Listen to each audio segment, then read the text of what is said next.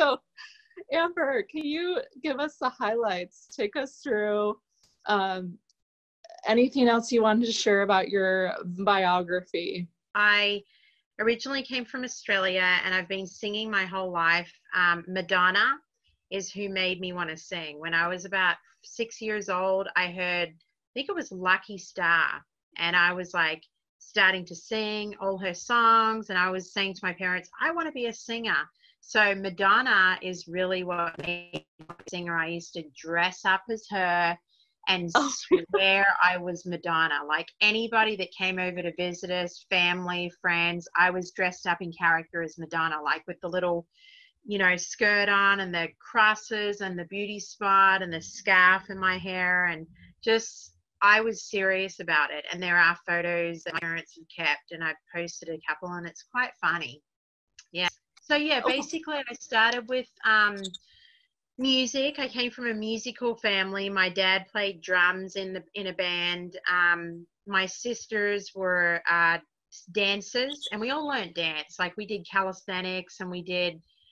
My sisters learned tap dancing, and I did jazz ballet. I think for about 4 or 5 years. So I was the one that, you know, they would say at the end of the concert, "Oh, can you sing a song after we've done our dances? Like, can you be the guest singer at the end?" So I've been singing on stage since I was about 6 or 7 years old. And one of the very first songs I did was Memory from Cat.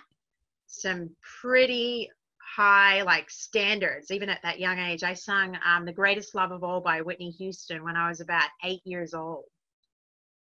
Oh, I sung it, and I used to compete with like other artists that were older than me, and I did win a couple. I will say, at a young age, as a little girl, I'd win sometimes against the 16-year-olds. So for me, it was like, it wasn't about winning. It was just that people enjoyed my singing, and I thought to be a part of my life. And then obviously I was influenced by Kylie Minogue from Australia, our cleaner version of Madonna, so to speak. Okay. And I love Kylie, Tina Arena, John Farnham, a lot of the Australian singers, Vanessa Amorosi, and then obviously Mariah Carey and Whitney Houston, two complete highlights for me, and Toni Braxton. That when I heard them, I was just like, that's it. I love what they do, and I want to do what they're doing. Yes. And that's a great transition point, and it kind of leads us into what is really fun for this podcast, is to find out about your music journey. And so that was a great intro. Can you tell us more about your journey making your latest single, Get Back Up? Yes. Basically, I have, as weird as this sounds, I have a Mariah Carey Instagram fan page that I built about 5 years ago. I used to collect scrapbooks when I was a little girl. I'd paste the pictures from magazines in like scrapbooks, and so for me, it's like having a digital scrapbook of my favorite like Mariah moments. And so because of Mariah, I'm not even kidding, I've met and had some of the most incredible opportunities I've ever had in my life indirectly through her, because of my site and because of the affiliation with her music and some of the people that have come to me and we've spoken. And that's Golden. And I had no idea that listening to his music growing up in Australia that I would ever get to work with him, because you hear the songs, you hear, you know, like I Want to Dance with Somebody, I Knew You Were Waiting for Me by Aretha Franklin and George Michael. You hear them and you sing along when you're young, like I love these songs from the 80s, you know. And so learning who he was to the point where now I've done 2 songs with him, I'm just like blown away. And it was all through my Mariah Carey page. That's how we met. And I reached out to him, and we ended up doing one song together, released in August last year, called Nothing Can Break This Love. And I wrote that with my boyfriend as well. So we both wrote that and worked with Narada. And then recently we did Get Back Up. And that's like an inspirational, just keep on fighting, don't give up, and just keep going. And that's kind of the story of my life. I love that. And who was that again? Narada Michael Walden. Narada Michael Walden. Okay, Yeah. thanks. A brilliant songwriter, producer, and now he's actually the new drummer of Journey, the official new Oh, drummer. no way. I Yeah, love Journey. yeah, yeah. They've got an exciting new lineup, and they have Randy Jackson on bass from American Idol, like Randy Jackson. Oh my So, gosh, yeah, it's pretty incredible. So I'm no. very honored. Yeah. So Amber, listening to your music, I hear the Mariah Carey in your voice. Like your vocals are just so powerful. Did you train, like, when did you start studying or writing music? Did you do training for your voice, or was that just all natural? All self-taught. It all came naturally, and just from singing Wow. to those kind of singers, the Madonnas, the Whitney Houstons, the Mariahs, the Toni Braxtons, Christina Aguilera, early days, like all of that combined is what I kind of did to have my own sound. Mm.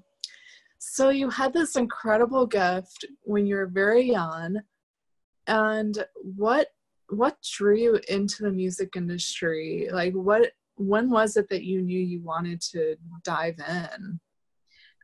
You know, I think for me, Australia is such a wonderful place, but I felt like after a while, after doing theatre and music and getting in every talent show, I wanted to take it further. And I remember, as superficial as this sounds, I remember watching Beverly Hills 90210.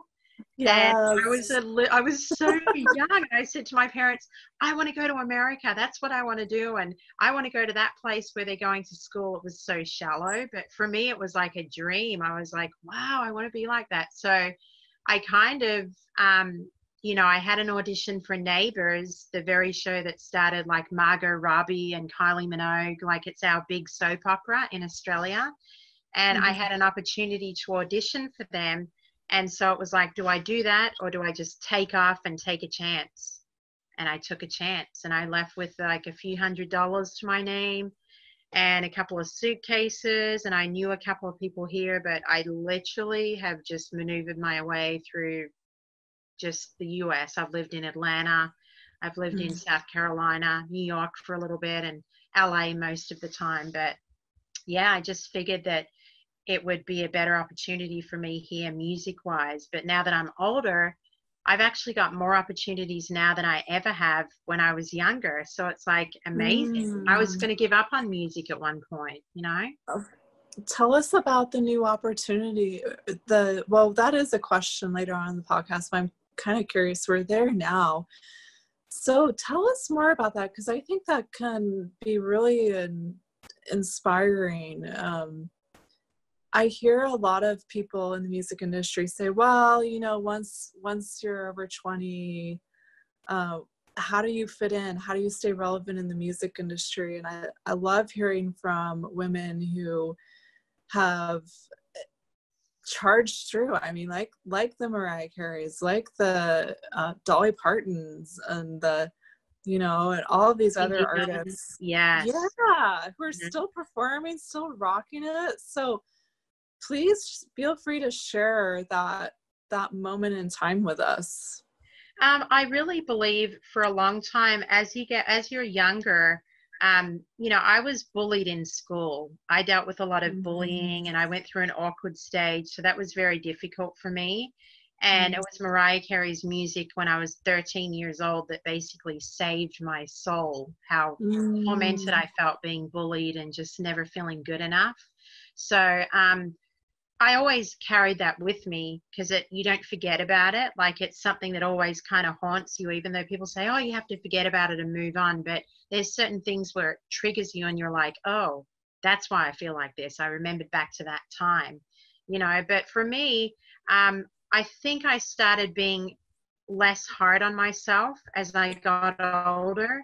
And I realized that people were finally really starting to appreciate me as an artist, and the Mm. fact that I write my own songs and I write from the heart. And I also try to write feel good songs for other people to feel inspired, because I just Yes. feel like the art of songwriting and good lyrics and good real music has been lost for so long. So I'm trying to keep a 90s, even 80s, whatever, into new style type of a vibe into my music, because I want people to be reminded it doesn't matter what age you are or what you look like or whatever, as long as you keep true to yourself and you don't sell out just to suit somebody else, you'll definitely, you know, you'll be happy within yourself. And whoever recognizes that and gives you an opportunity, that's a blessing. It's a bonus, you know, so you do it for the love of it, really. Thanks for sharing that, Amber.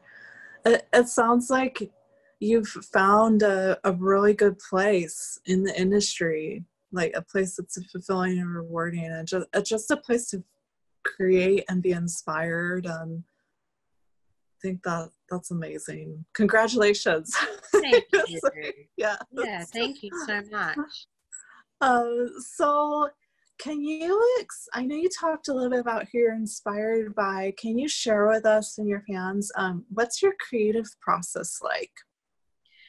You know, I don't play an instrument. I really wish I did, because if I did play piano, I'd probably be writing all the time. But for me, you know, since I'm limited to what I play, everything is in my head. So if I hear a melody, I might record a little voice clip, or if I go through online and find some tracks that I might like, that I might hear, and I'm like, oh, I'm going to write to that.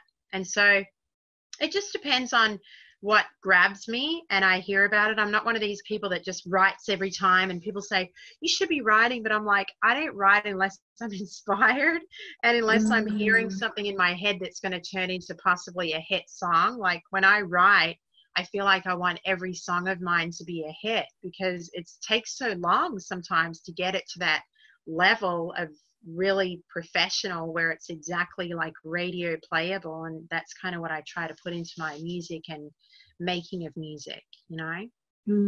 That's amazing. Yes. Yeah. You're definitely inspired, and you're okay with just waiting for, not, you know, it's not forced inspiration. You're really true to yourself. I think it's important, especially as women, because there's a lot of people that try to change us, or they tell us we need to look a certain way or whatever. And I think once you're happy, it's something I work on every day, because I'm not 100% happy with myself. I'm very hard on myself. But I think the biggest thing with me is my strength. I think that's what makes me, if anybody was to say, oh, what has she done? They can see that I've never given up. And I think that that's a big quality, the most important quality to have. Yes, tenacity and grit and strength and empowerment and independence and freedom as a woman in this industry. Yes, I can see that in you. You found that. Yes. You go, girl. You're funny. So what's an average day like for you with music? I sing, basically. Any given chance I get, I might do a little video clip to put on my Facebook page, just so people can, you know, watch a little current video of myself until my real original song's ready to be released. So I just sing as much as I can. I sing in the car, I sing along with my favorite artists, and I think I just keep active, because it's like a muscle. It's like if you don't work out, you're next time you got to keep it up and sing at whatever level, so you're exercising your vocal cords. Yep, keeping the vocal cords just at their peak performance state. So it's like you have to sing it all the time. So that's great. Yeah. So do you, let's go to another question. Is there a hidden meaning in any of your music, or deeper meaning that you want your fans to know about? I think that I want people to know that I think my biggest message is always about love. It's always about love, whether it's love for the world, love for who you are, love for your boyfriend, your dog. It's an underlying message, love, really, you know, whether that's putting it out there that you're going to find true love one day. I think I guess in some ways I live in a fantasy world when it comes to love, you know, because I always look at it, I want my life to be, but it's like, it's more of a fantasy, like a little escape for people to believe that there really is true love out there, and you'll find it, and just don't give up. Yeah. Yeah, can't give up. Can't give up on true love. Can't give Yeah. up on music either.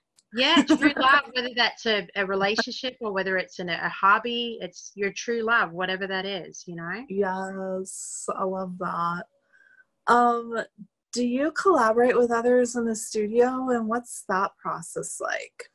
Well, usually, say with somebody like Narada, him and Mm-hmm. I went back on some ideas through email and through text. Like he'd send a little clip of the track he did, and then I'll write to it, and he'll be like, "Yeah, that sounds good." And then we just kind of put it all together. And he's like, "All right, let me know when you want to come to San Francisco and record it." And then it just goes from there. And when you work with somebody at that level, that's Franklin and Whitney Houston, you know that you're just going to get the best quality you can ever get. You're not going to deal with somebody fiddling around in the studio like, oh, sorry, oh my God, I don't know what I'm doing. I've dealt with so many of those people that have taken my money Mm-hmm.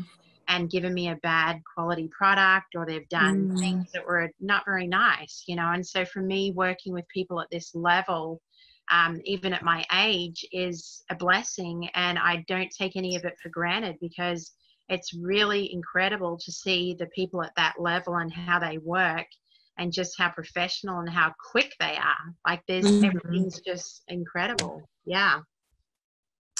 Oh, that's great. So it sounds like you've had a journey in the studio, like with people. You've seen it all. You've seen a lot. I can I tell from have. the hair. I Are have. there any tips you can share on, like, if you go into a studio session and you're like, well, wait a second, it should be going like this, like from what you've learned to your really great studio experiences now, is there any advice you would give anybody on that?